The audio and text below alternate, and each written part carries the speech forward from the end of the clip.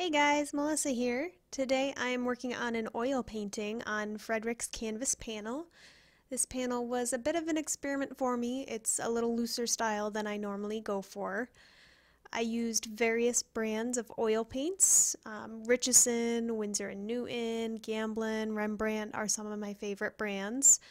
The exact colors don't matter, but just make sure you're using more artist quality paints than student quality paints.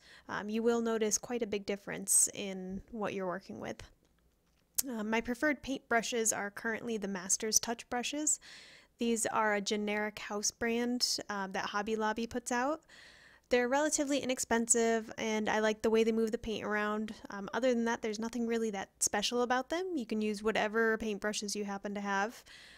I prefer their synthetic hog hair and Taklon bristle brushes for the most part, and they're all like the longer handle brushes. It's just a little easier for me to work with the paint with those. I believe I'm also using a Zen paintbrush. I think that's by Royal and Langnickel. Correct me if I'm wrong though. I usually use liquid as my medium since I prefer to have my paintings dry pretty quickly. I started out as an acrylic painter, but since this painting was done in the winter in New England, I can't have my windows open like I normally would. Liquid's a pretty strong smelling medium. It can actually be harmful to breathe in enclosed spaces for a long time, so I try not to use this medium in the winter. Instead, I tried out Gamblin solvent-free fluid for the first time.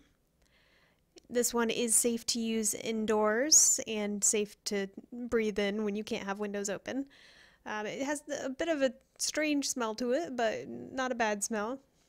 I did like how this worked out to thin the paint, but it did take several days for my paint to dry, so it wouldn't be ideal for glazing if that's what you were trying to do.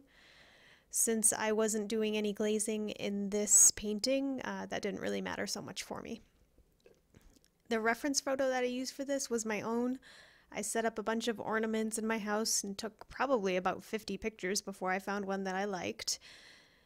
The ornaments that I had were not the colors that you see me using here, and some of them weren't the same size. I used a little artistic license and changed them to whatever I thought would look nice. So don't be too tied to your reference photo, wherever you get it from. For most of this painting, I'm using more transparent colors, and you'll see me come on top of those with a little more opaque paint. And that helps to get a little bit of brilliance, I guess you could call it. A little bit of luminance to those ornaments. I'm trying to keep my strokes painterly and trying to keep them loose. I don't want to blend everything together. That's not necessarily the right way to do things in oils. This is just what I was trying to go for this painting. And you'll see me wipe out some areas with a paper towel or with a Q-tip here and there. I decided I wanted to add a couple more ornaments on the sides to even out the composition. I forgot to add the little, I don't know what you call them, the tops of the ornaments that have the hook hangs onto. Forgot to put those in, so I had to wipe those out with a Q-tip. This is a very easy thing to do with oil paints since they take so long to dry. If you wanted to do the same with acrylics, you would wait for it to dry and then you could paint over it. Just don't be afraid to make changes in the middle of the painting if it's not looking the way you want it to.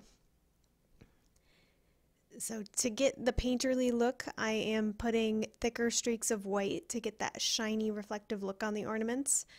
I'm not blending it in too much to the previous layer, or all it will do is lighten the color of the ornament. I'm paying attention to where the reflections of light are on my reference photo to make it look a little more realistic. I'm also paying attention to where the shadows are on the reference photo, but other than that, I am doing whatever I want with this painting.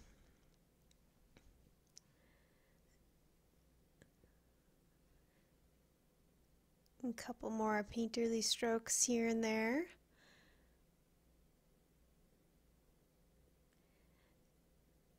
And that is the finished painting.